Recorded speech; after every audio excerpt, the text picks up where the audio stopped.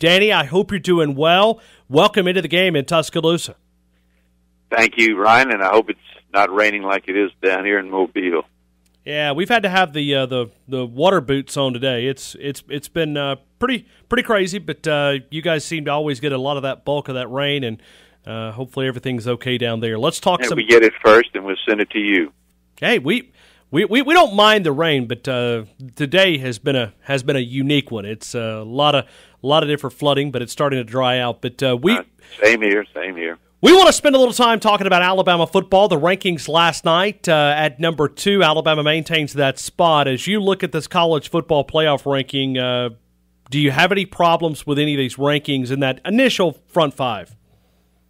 Well, yeah, I would think most people do if they follow college football, and that's Iowa. Iowa has a great team. I've used them a few times this year, and they've really played well, but through no fault of their own. They haven't played anyone. They may be dynamite, but the bottom line is they would be an underdog, Ryan, to every team in the top, 15 or even higher, but at least 15.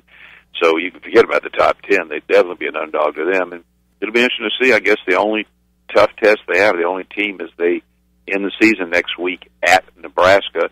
And they'll be a slight, maybe 2.5, 3-point favorite.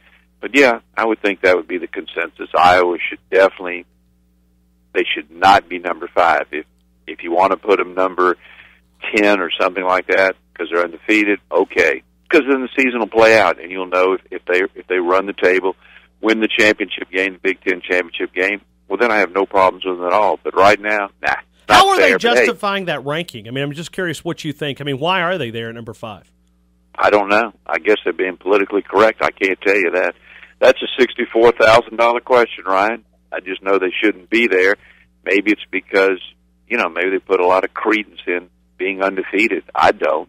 I mean, I do if you play a schedule like Alabama or Ohio. Well, Ohio State doesn't play anyone, but if you play a schedule like Alabama, hell yeah, being undefeated is pretty prominent. Certainly a lot. It's like, I think you would agree, it's much harder to go 9-1 with Alabama's schedule than to go, say, 10-0 with Clemson's schedule. Would that be a fair statement?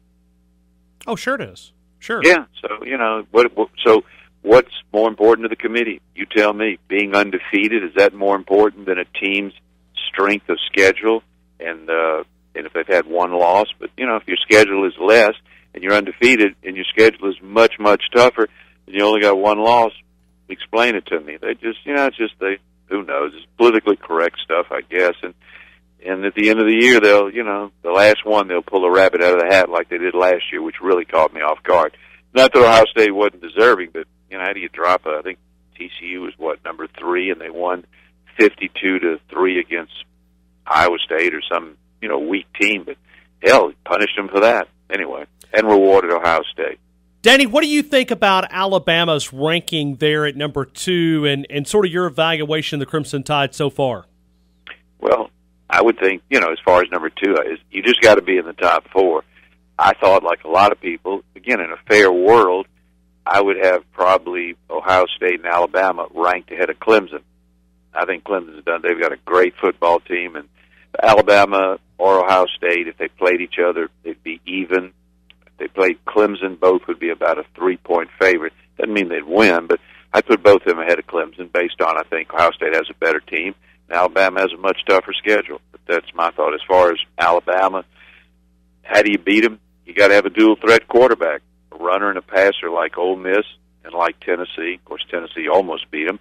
And you need a good offensive line. And if you've got those things, you're in pretty good shape. And I might add that a lot of people, that not circling the wagons, but they think that this Auburn game is going to be a piece of cake. I don't think so because Auburn, I'm assuming Shaun White plays. Johnson has been a real surprise to me. But Shaun White's, he's an accurate passer, not a bad runner. Auburn has a very good, even if they haven't looked like it, they have a really good offensive line. Defense is so-so. But I think Shaun White's going to be a great quarterback for Auburn. I don't know if he's still injured. Don't know if he'll play, but it's not going to be a cakewalk if he's healthy and he does play because I think they'll move the ball in Alabama because of those 2 reasons. When you look back at Auburn, you were one of those back in August reminding us that Auburn would lose at least 3 games this fall. I know at that point, not a lot of people, everybody were picking Auburn to go back to possibly to the playoffs or be not in the playoffs, but as far as winning the SEC West, winning the SEC. But you had them at 3 losses, and you were correct. What went wrong for the Auburn Tigers? Well, first of all, before we get into that, definitely caught a lot of heat, and it's like the old. Not a lot of people, but just unfortunately a small segment. You're just saying that because you're an Alabama graduate. No, I really meant it. I said that, and I think if you think about it, it certainly made sense to me.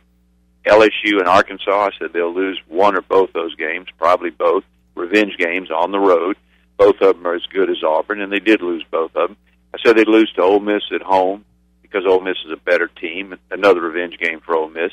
Then I said they'd lose to either Alabama or Georgia or both. Well, obviously they didn't lose to Georgia, so I don't think it was a great prediction. When you said what went wrong, Jeremy Johnson, he just did not, like everyone thought he would, he didn't step in for Nick Marshall. If he would have, then you're talking about a different team, except defensively, they're average, but I expect them to be a little bit better, and they are. But still, they have an average defense. You're only as good as your players. Take all the Alabama coaches and give them Auburn's defense, and they would not be happy campers. So that's the way I thought about Auburn, and pretty much the same last year. I just thought the schedule was a little bit different last year. The schedule was just too tough. But, yeah, Johnson has been a big surprise. But, again, I think that Shaun White's incredible if he's healthy because he could pass the ball, but he's a freshman. And he can also run it, too. He's not a runner like Nick Marshall, but he can move that offense. Defensively, that's another story. When you get to the Auburn Tigers, do you see this as long-term? Is this something that because of people, maybe they've caught up with their offense? Because I think that's the most concerning part as far as just their offensive numbers. I know you talked about Jeremy Johnson, but do you see this long-term? What's the problems, the issues there? Or do you think Gus Malzahn can fix this? Well, I don't see it long-term because I happen to think that, as I said, they have a good offensive line, very good offensive line. They have very good running backs. Granted, they don't have a Derrick Henry, but they got some studs back there. They got some really good receivers. It's just that they don't have a trigger man. And if White is healthy, you'll see a different team in 2 weeks when they play Alabama. Johnson is just a mystery. He looks like he's gifted, looks like he has all the tools, but I guess it's in his head, his confidence. He just doesn't have the confidence because he looks like me on a lot of those passes. But I don't see them having a long-term problem. You just need to have a quarterback. And Shaun White, unless he gets injured, is their quarterback of the future. He looks pretty good to me. Looks a lot better than anything, I don't mean this the wrong way, that Alabama has. Alabama's coming up. They've got some guys that are supposed to be good, but White is really, again, it's an overstatement, but he's impressed me. Coker has played very well, played within the system. I think it's great. He's not afraid to take a lick and hold the ball to the last minute to get a receiver open. Have a problem with Coker not looking for a secondary receiver. It looks like he panics if the first guy's covered, but it's been a real good game plan. Alabama has a great offensive line, obviously solid at running back. These real good receivers. So I don't know. That answered your question, Ryan. I was all over the board on that one, but I wouldn't sell Auburn out with Shaun White. And it's easier to build a team around a quarterback than you could take a great team. Take Alabama, they're a great team. Take away Coker, they got some problems. You think Alabama will win the national title? I would say the odds are against it. They're good enough to win it. I think the best team on paper, haven't played like it, is definitely Ohio State. They have unbelievable talent. You got Cordell Jones back. Now he's got a bunch of games under his belt. And Barrett's obviously a very good quarterback, so you're really in good shape there. Miller, he could, if they had to, he could quarterback, but he's obviously their receiver. But they just got a ton of talent. They're as talented. I'd say they're the most talented team on paper in the country at every position.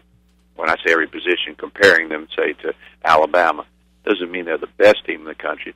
It's very tough. It's a really tough draw. One of the things that's going to matter to Alabama, if I were Alabama, I would want to be number 1 or number 4.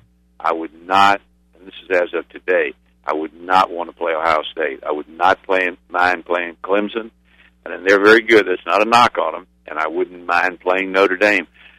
But if I'm any team out there, and I think you would agree, Ryan, I don't want to catch Ohio State. And it's very possible that Ohio State could lose. I don't think they'll lose this weekend, but it's very possible they could lose to Michigan. I don't think they'd lose to Iowa. And if they run the table, that would be, again, they've had a Vanderbilt, Kentucky schedule every other week until, this week. So that means an awful lot when you don't have a lot of injuries, like Alabama has a few injuries. And that's what I'd want to do. I'd want to be number 4 or number 1 heading into that playoff so I could avoid them. I know we're 9 or 10 days away from the Auburn Tigers. What would be the early line on this game? The early line is 14. Ohio State, by the way, is about a 6.5-point favorite over Michigan. And Iowa, they would be a slight favorite in 2 weeks against Nebraska. That's the only team that can beat them, obviously during the regular season. Probably the best team they've played. Nebraska could beat them. I'm trying to think what else. Florida's about a 5 to 6 point favorite over Florida State. And Oklahoma would be, if they win this weekend, they will be which I think they will be about a 4 to 5 point favorite at Oklahoma State. Oklahoma's probably they're definitely deserving of a top 4. At this point in the season, I'd say they're better than Notre Dame, but let's see how Notre Dame shakes out. They in the season at Stanford, they'll be just a very slight underdog there, maybe 2.5. So you said Alabama would be a 14-point favorite over Auburn right now. At least a 14-point favorite over Auburn. If Auburn puts in last week or the week before, it was 13.5.